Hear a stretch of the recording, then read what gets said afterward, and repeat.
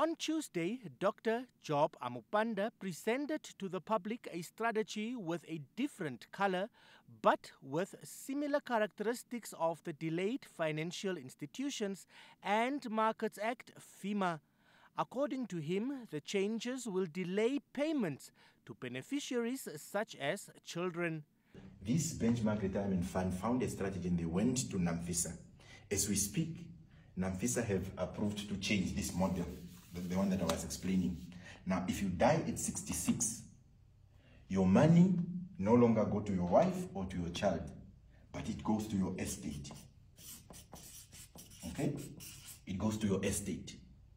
So meaning that it goes to your estate, and if your estate has debt, it has whatever, as we'll demonstrate now, that's what's going to happen. So your children are not going to benefit. And as we know in Namibia, some estates, a person you spend about 5 years just waiting for the estate to be resolved. The presentation on social media, which stretches over 8 minutes, alleges that the change in the pension fund payouts, if effected, would be worse than what FIMA currently proposes.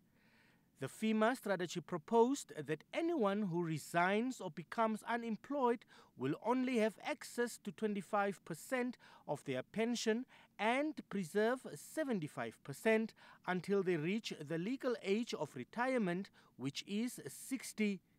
But it was not long after the current video was released by Amupanda that Benchmark Retirement Fund released a strongly worded counter-statement labeling Dr. Amupanda as ignorant.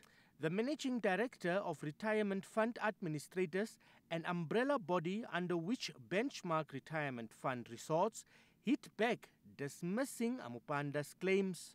Martinez Fabianus lamented that the activist is spreading misinformation, propaganda, malicious and intentional misguided statements aimed at tarnishing the name of Benchmark Retirement Fund.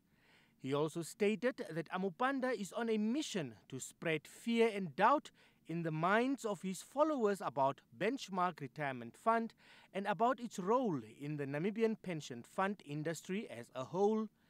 The AR activist was, however, unfazed and hit back with what appears to be an undisputed evidence that solidifies his claims.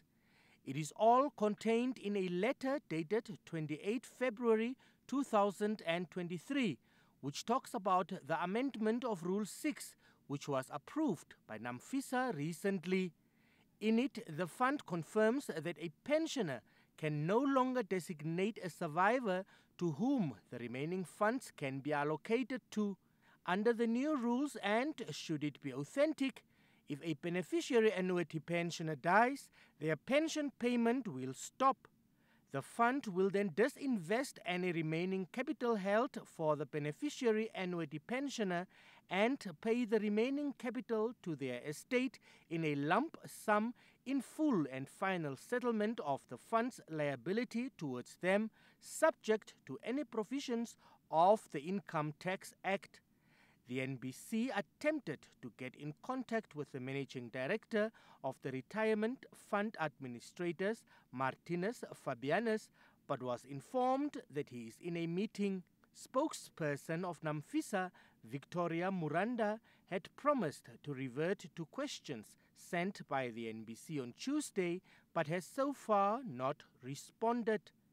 Emil Gamro Seibeb, NBC News, Windhoek.